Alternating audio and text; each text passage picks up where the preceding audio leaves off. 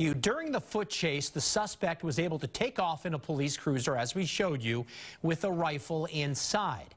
The video shows police running around, the suspect about to jump in the car. How does that happen? Kristina Rex spoke with security expert Ed Davis to examine what went wrong. It was just a half-mile from this 7-Eleven where police say Eric Leach hopped into an open Rockland police cruiser, then leading them on a long chase through 6 South Shore towns. Does it mean somebody did something wrong? Not necessarily. How does a robbery suspect successfully steal a police cruiser near the scene of the crime? That's what investigators say Eric Leach is doing in this video after an officer left it unlocked with the keys inside. You get a call that there's an armed robbery, and you race to the scene. You're not thinking about the security of the vehicle. You're thinking about the safety of the people.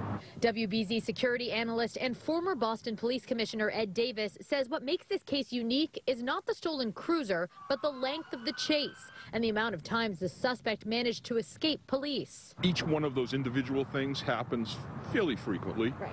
But combined together, this is an unusual circumstance. Leach was shot and killed by police once they finally stopped him in Quincy after a long effort by hostage negotiators. They say he came out of the cruiser brandishing a police rifle. So when there's a suspect being ordered by officers and the SWAT team to drop the weapon, and he doesn't comply and starts to make aggressive moves towards the police, the only thing they can do is fire. While the unfortunate end of the chase may have been unavoidable, Davis says there's technology in some police cars that prevent them from being stolen, called a kill switch. Basically, every time you put the car in gear, you have to press another button, a secret button, for the vehicle to move. And if you don't do that, the vehicle will stall out. The technology is expensive and not widely used, but Davis says this incident could open a discussion about expanding access. I think they're a great idea, and if you could put them into every police cruiser, that would be a good thing. And the entire case is now under investigation by the Norfolk County District Attorney, which is common in cases where police use deadly force.